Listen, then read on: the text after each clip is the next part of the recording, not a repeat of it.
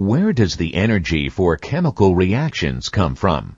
Many chemical reactions, even exergonic reactions, require an input of energy to get started.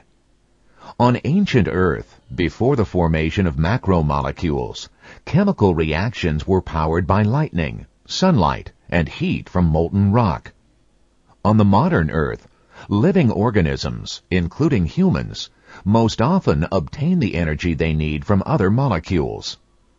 Cells use the energy in these food molecules to power chemical reactions. However, the energy cannot be used directly. It must be transferred first to an energy-carrying intermediary, such as the compound adenosine triphosphate, or ATP. When chemical bonds in ATP are broken, energy is released. This process provides the energy needed for chemical reactions which power life. This graph shows a hypothetical reaction between atom A and a molecule containing atoms B and C. The activation energy, EA, is the amount of energy needed to get the reactants to the transition state in which bonds are broken and new bonds are formed. This transition state usually lasts for a fraction of a second. In this example, the products of the reaction are the molecule AB and the atom C. Because this is an exergonic reaction, some of the energy stored in the reacting molecules is released. Often, activation energy can be a barrier that prevents a chemical reaction from occurring, except very slowly. The activation energy for many chemical reactions can be reduced with catalysts. Without catalysts, many of the chemical reactions of metabolism would occur too slowly to support life. Catalysts stabilize the reactants in the transition state, allowing old bonds to break and new bonds to form. Even though the activation energy is lowered by a catalyst, the amount of energy released by the reaction is unchanged. In living organisms, most chemical reactions are catalyzed by proteins called enzymes. The three-dimensional structure of an enzyme is crucial to its function.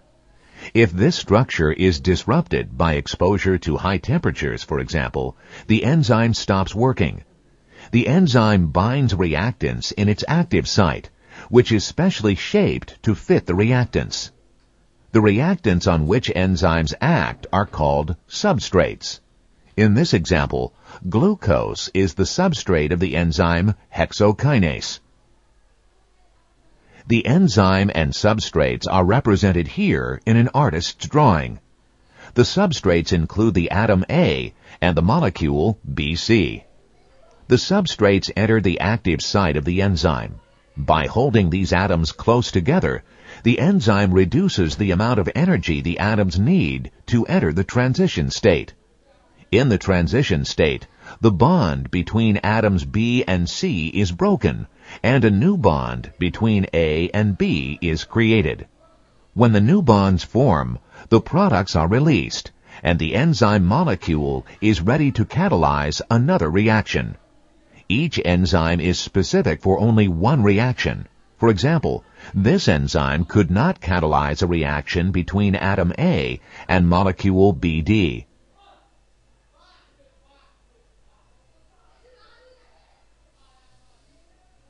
The fit between an enzyme and its substrate is described by the lock and key model. The enzyme is the lock, and the substrate is the key. Only a specific substrate will fit the enzyme's active site.